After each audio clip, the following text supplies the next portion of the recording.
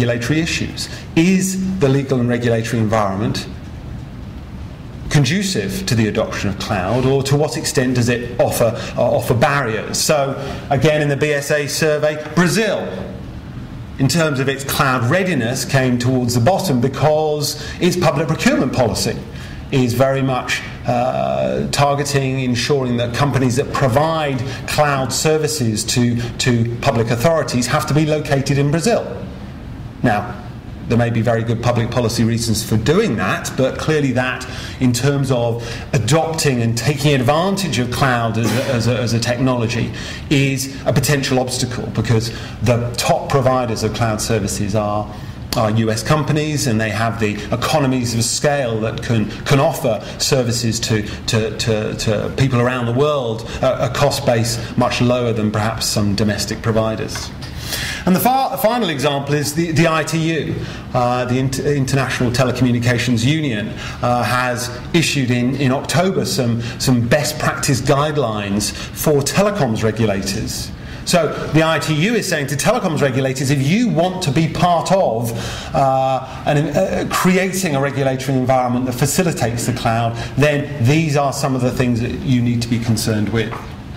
So that's the general framework that I want to couch my comments. But I'm concerned with traditional law, I'm concerned with regulation, and I'm also concerned with contractual agreements, self-regulation, if you like, because part of the work that we've been doing over the past 3 years at Queen Mary has been looking at the contractual trends within the cloud market as it has emerged, as we have seen larger entities negotiating with cloud service providers. We have been trying to monitor and evaluate those developments to see what sort of trends and issues have arisen. So the project is the Cloud Legal Project. As I said, we started in September 2009, so we've just finished. Finishing as a project is always a great feeling.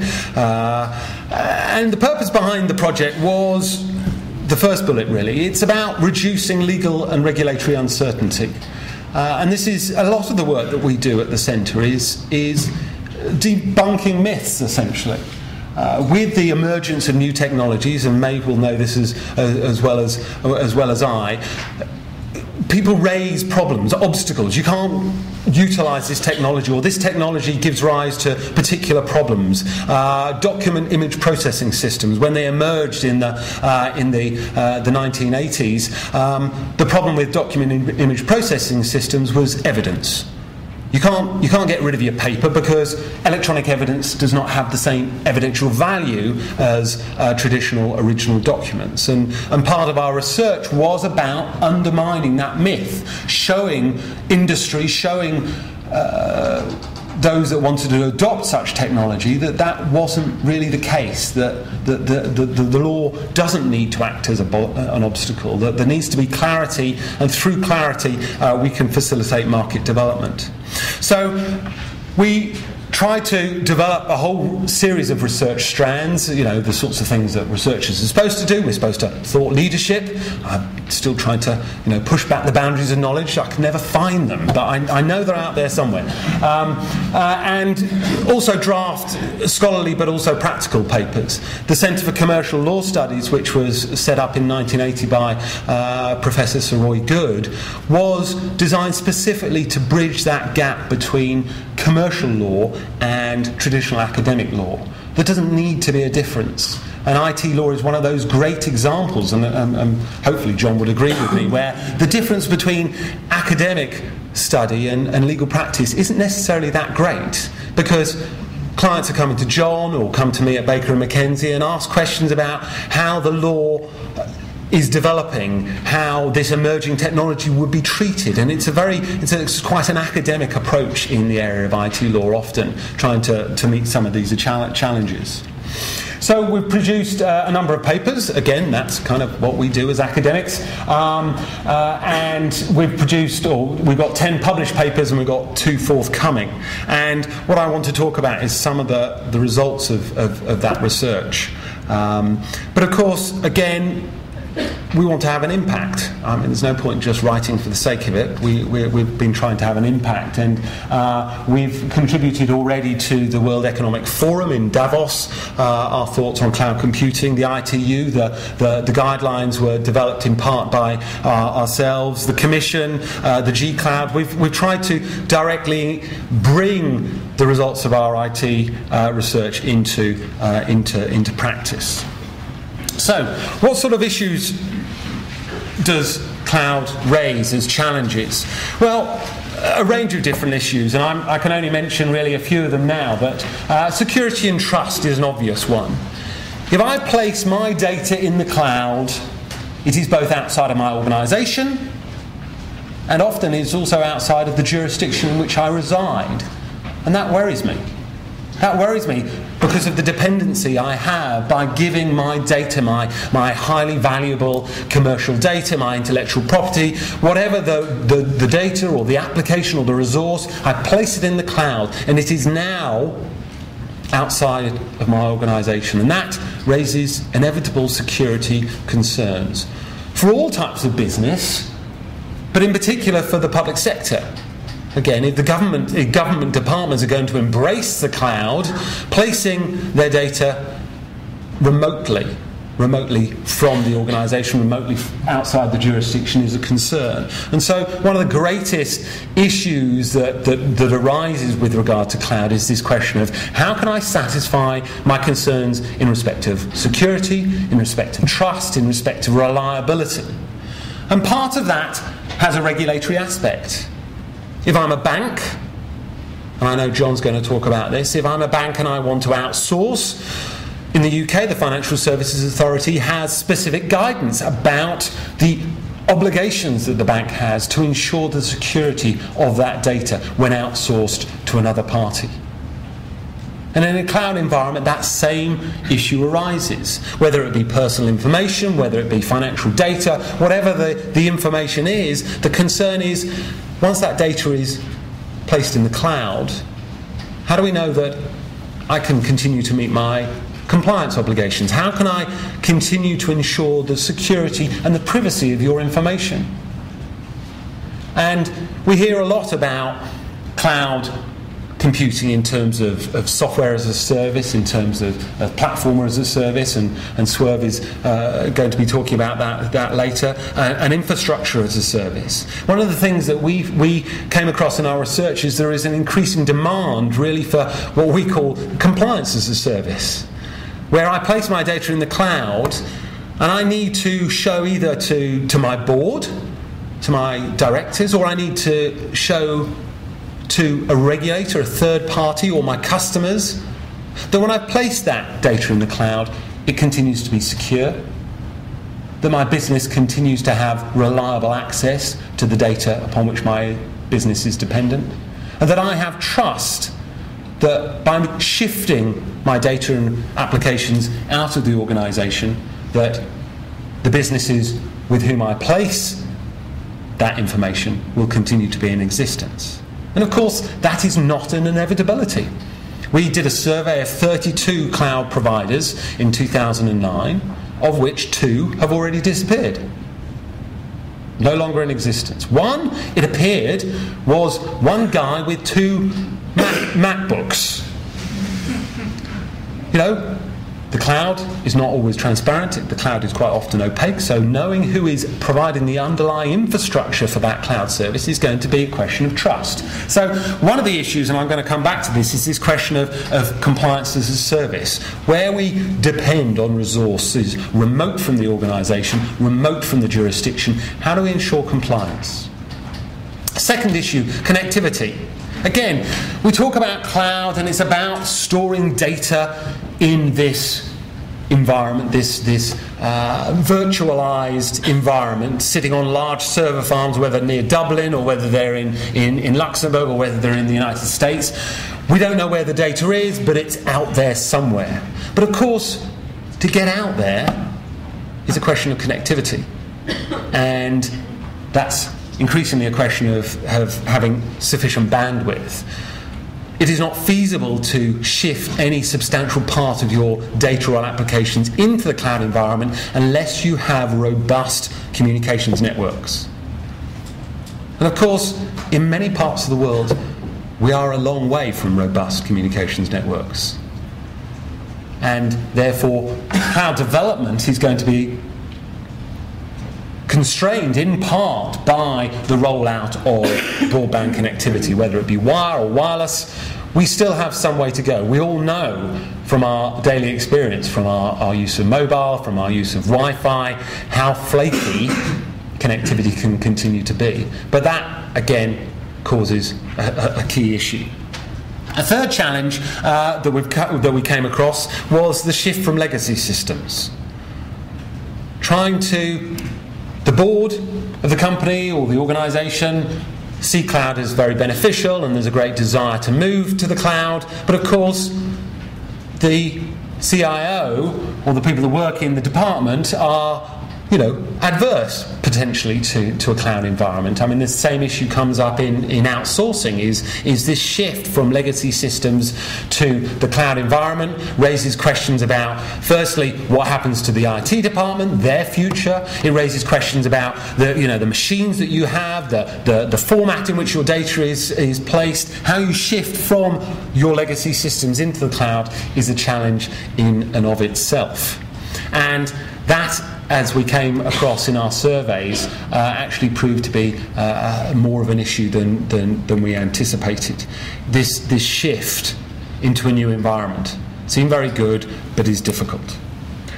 And finally, of course, legal and regulatory uncertainty, our specialism, if you like. This shift into a new environment raises questions. Somebody has to raise the question. You go to your lawyer, you ask them, we want to move all our personnel data, our HR data into the cloud. Can we do it? You normally approach your lawyer probably about 24 hours before you sign the contract. Is that right? And of course, the lawyer's going to say what lawyers always say, which is, it depends, which is not very useful. However, that shift means we have to think about all the legal and regulatory concerns. We have to convince somebody that we have dealt with those concerns in an adequate way. So legal and regulatory uncertainty made worse, as with any internet cyberspace type environment, which many of you are studying, is of course the jurisdictional uncertainty. I'm placing the data in the cloud. Where is the cloud?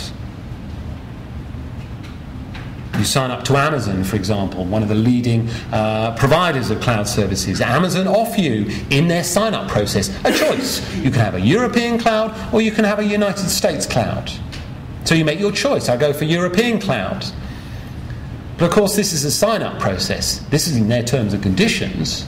And their terms and conditions, of course, allow support and service to be provided on a 24-hour-a-day, 7-day-a-week, follow-the-sun basis, so people from Amazon anywhere in the world can get access to your data residing on a European cloud. Now, any of you that have studied data protection law will know that that's an issue.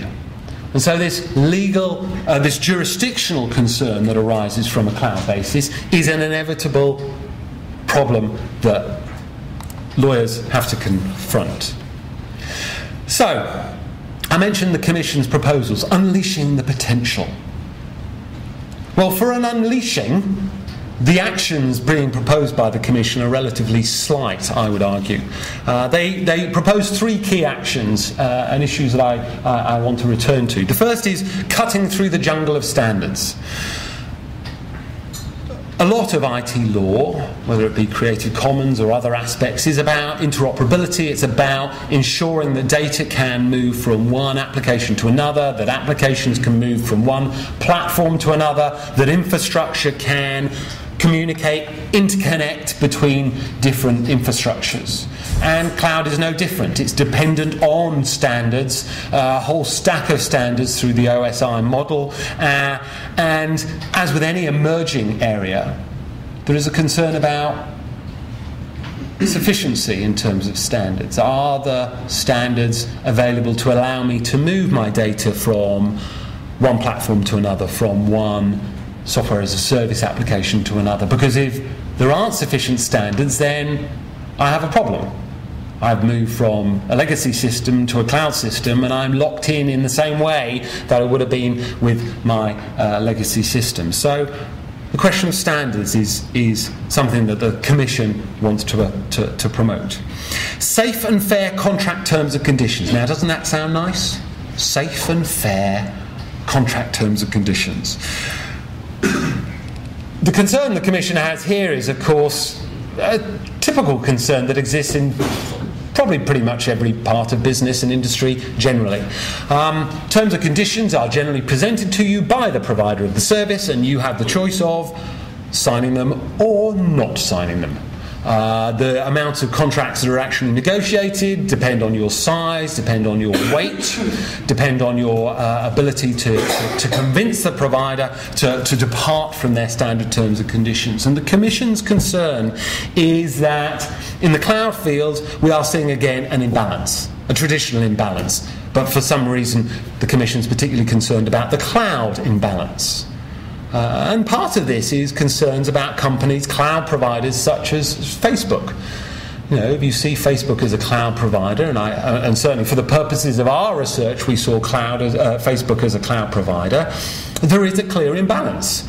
You don't, or my 13-year-old son, when signing up to Facebook, didn't enter into a major negotiation with Facebook about the terms and conditions under which he entered into, even though he's the parent of 2 lawyers. He didn't even ask us. So, you know, the Commission has this concern about to what extent do we have to intervene from a regulatory perspective, do we have to intervene in terms and conditions.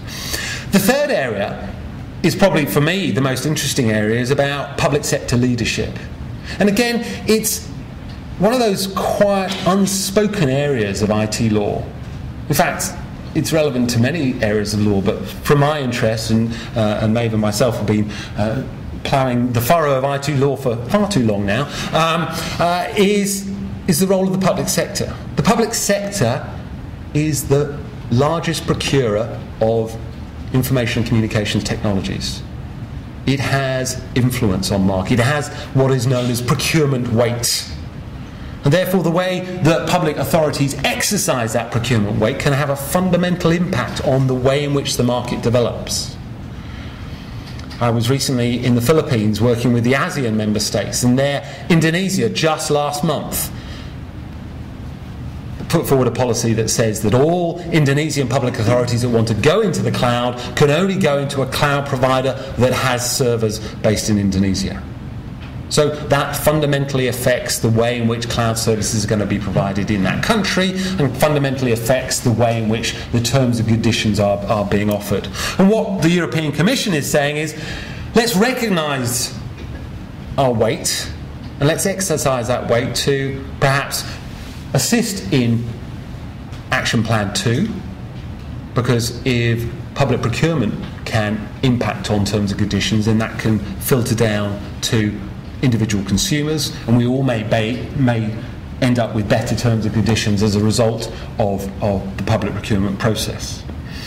So those are the 3 key actions that the Commission is intending to engage in to promulgate cloud computing, and then it had some flanking actions which again sounds somewhat peculiar, but it's about stimulating technological developments in cloud, and it's about international dialogue. One of the more impressive things about the Commission's communication was this recognition that the cloud is innately transnational, and the idea that somehow the European community can try and create a cloud environment divorced from the rest of the world is clearly not feasible, and therefore international dialogue between regulators, international dialogue between governments is going to be a key issue. And in which issues I want to come on and talk about now. So I wanted to focus next on cloud as a regulated activity. We engage in different activities, and there are regulatory environments that impact directly or indirectly on cloud. And the first of those I'd mention is telecoms law. And again, this comes from, in part, the ITU's interest in the cloud. To what extent is it a type of a communication service rather than some other type of service. And again, this is a debate that is not new to cloud. This is a debate that's raised in a number of other areas. The most obvious one being voice over IP. Is Skype a telephone service? Is Skype a telephone service? Is FaceTime a telephone service? What constitutes a telephone service? Skype would certainly argue they are not providing a telephone service, they're simply providing software. FaceTime, likewise, not providing a telephone service. You can communicate using that application, but it's not a telephone service. They don't provide the underlying transmission. And as I said, we shouldn't forget that cloud is as dependent on networks as they are dependent on huge server farms, huge infrastructures and platforms and remote data centers. They are dependent on connectivity. And so they are dependent in part on transmission systems. And we have seen the emergence of cloud services being offered by telecoms companies. Colt, for example, across Europe offers a cloud service.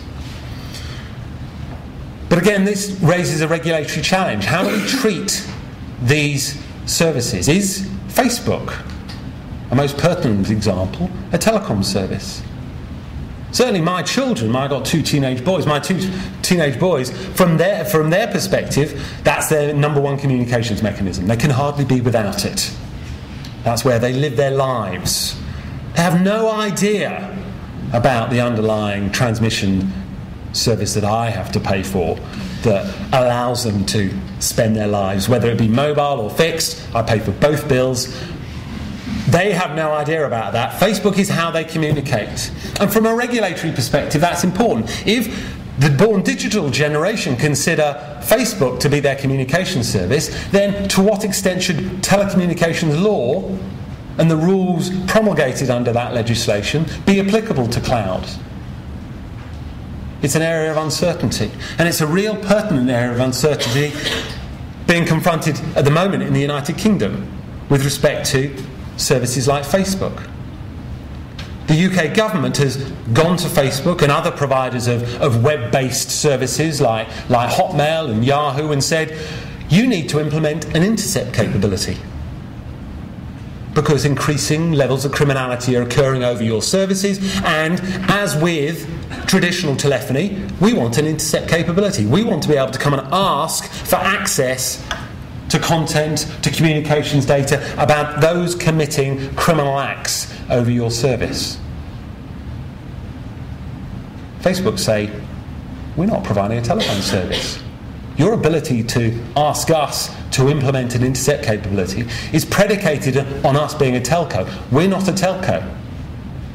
And that argument is an ongoing argument in the UK at the moment about what is the status of these emerging particular consumer cloud services, as whether they are actually providing communication services or whether they are something other than.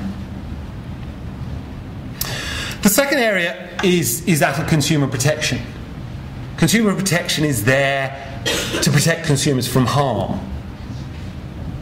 So we have seen the Advertising Standards Authority in the UK already having to take action against cloud service providers who offer too much in their adverts, offer things that they can't back up. Two cases, one concerning a cloud service provider that offered unlimited storage, only for $9.99 a month, unless you've got a lot of data. Because you've got a lot of data, we can't hold it. Another cloud service provider, 99.9% guaranteed uptime, except the first month where you sign on where it goes down for at least 36 hours because we had a particular problem. The Advertising Standards Authority has been applying already existing rules against cloud providers. But again, the area of particular concern at the moment is terms and conditions. To what extent do regulators need to intervene in cloud contracts to regulate them to reflect the specificities of cloud as an environment? And again, that brings us in part back to telecoms law. We have consumer protection law, and in Europe, in Ireland, in the UK and other countries, we have telecoms consumer protection law.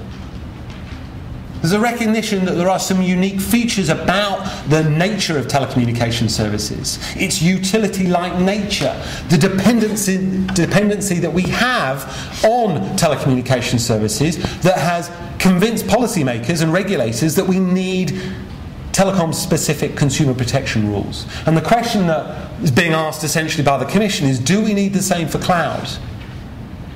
When the born digital generation grow up and stop being dependent on their parents, eventually, should they have certain rights in respect to those cloud services when they become dependent? And that's part of the argument that the Commission has put forward and is currently debating. But consumer protection law is not just about protecting consumers from harm directly. It can also be about facilitating competition. And one of the concerns that's arisen in the cloud environment is this concern about lock-in. If I'm a Facebook user and I decide I don't want to use Facebook anymore and I want to use Google+, how do I transfer my data? Very, very difficult.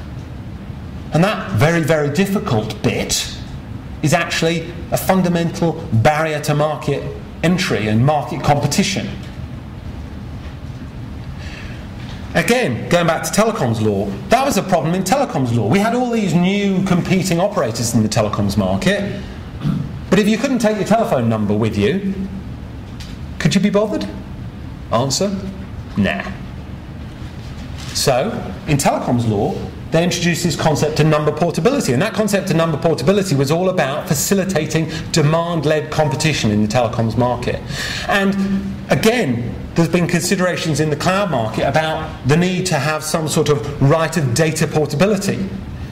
It's arisen particularly in the context of data protection, which I'll come on to in a moment. But this concept that we should have the right to shift our data.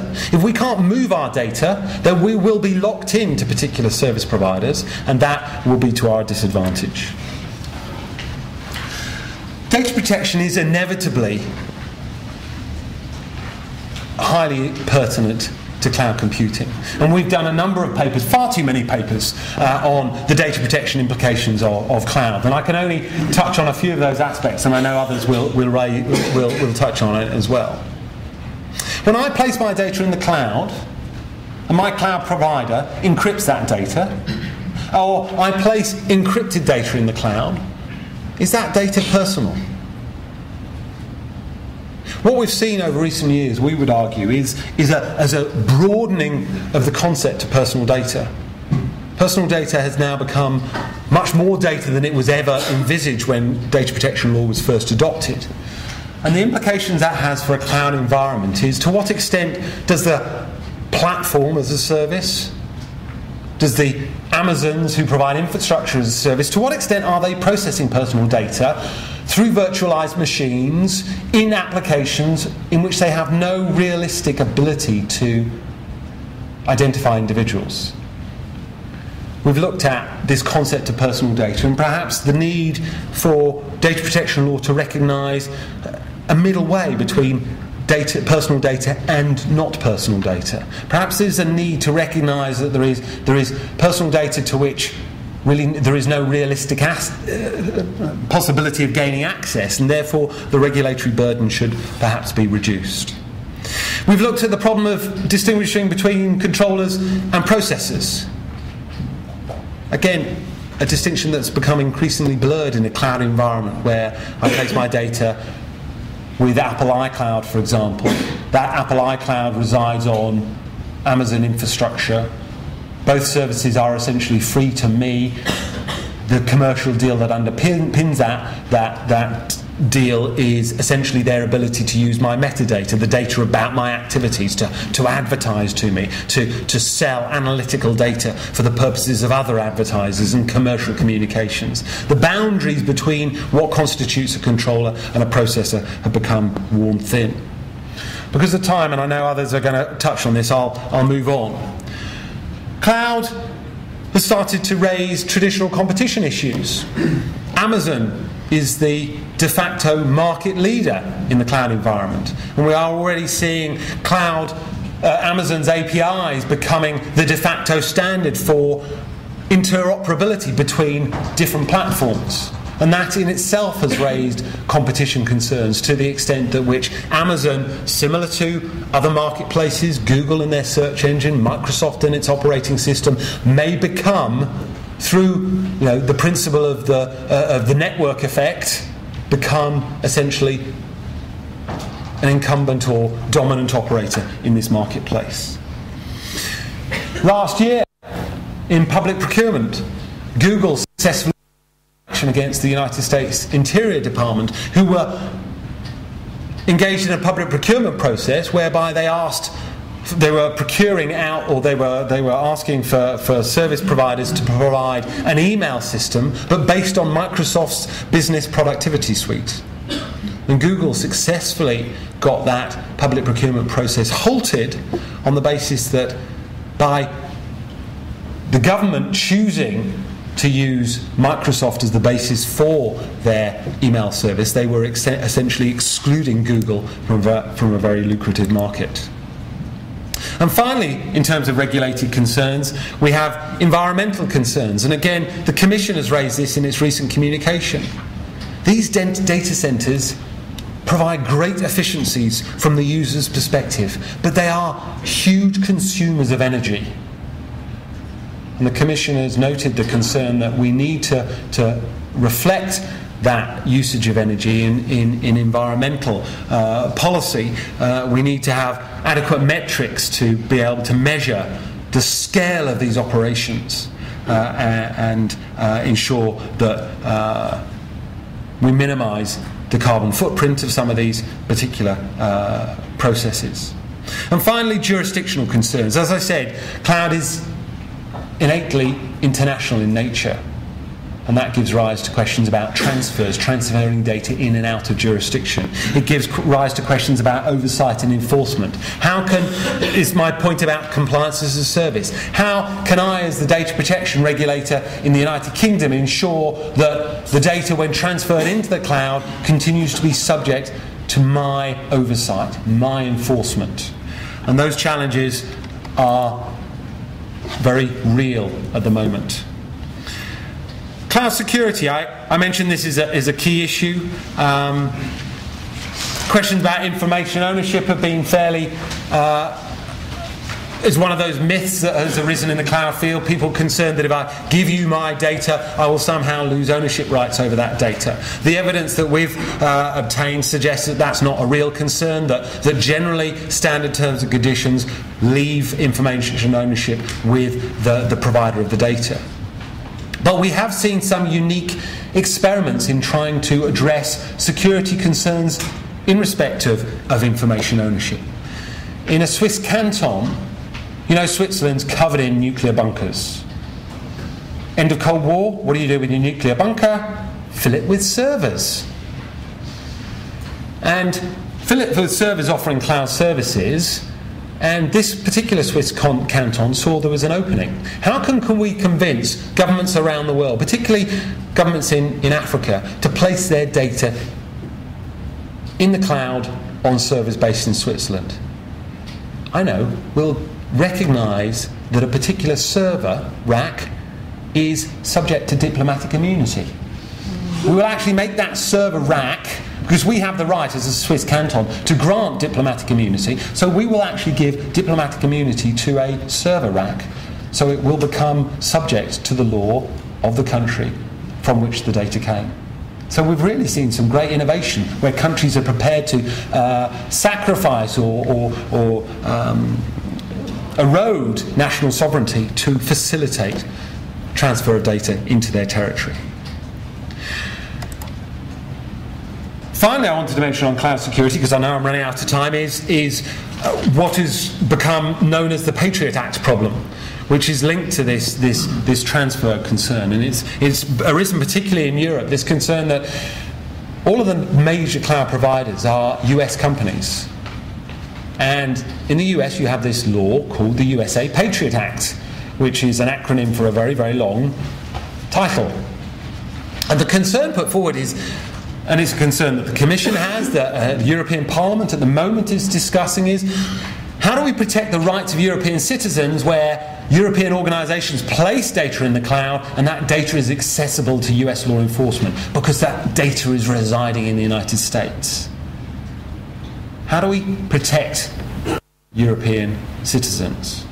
Well, this is another issue that we have looked at as part of our research. And of course, it's not, in fact, it's called the Patriot Act problem, but it's not unique to the United States. We have similar laws in the United Kingdom, you have similar laws in Ireland, which do allow the transnational access to data residing in computers in different jurisdictions. It's a particular US problem at the moment because most of the data resides in the US, but as data centres get established in Europe, and Ireland is a very successful jurisdiction for the establishment of data centres, the cross-border access of law enforcement to data is a problem faced by all jurisdictions. And although I won't speak about it further at the moment, we can talk about it in the questions. Finally, contract terms. We did a survey of some 32 sets of terms and conditions, a thoroughly interesting read. And of course, what we found was essentially those terms and conditions reflected the legacy of the company that provides the service. If it was a telco moving into the cloud environment, the terms and conditions looked and smelt very much like telco terms. Software company. You know, Microsoft is the biggest example of a company undergoing a cultural shift. Last year it earned $32 billion from selling licenses. But now it has to be a cloud service company. Now it has to sell $4 a month Office 365. That's a cultural shift, and that's got to be reflected in their contractual terms and conditions. And so we noticed that you could tell, we did blind testing. How fun are we? We did blind testing where we would get students to read terms and conditions and try and guess what type of company was providing the cloud service. And they got quite good at it. This is a telco, this is a software company, this is a hardware company, this is an outsourcing company, this is an aggregator. You can always tell when it's an aggregator because they always offer most, because they have least.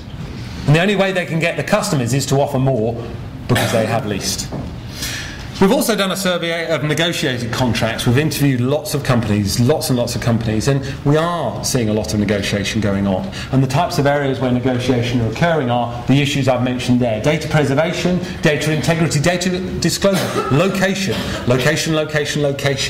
These issues are being negotiated, and from our perspective, for the Commission to talk about these contracts being insufficiently specific and balanced, you know, that claim could be made against, you know, many products and services currently available to us. The market is too immature, we would say, for intervention in the marketplace, but the Commission is already talking about the possibility of model contracts and regulatory intervention. And with that, I'll finish. So thank you very much for listening to me.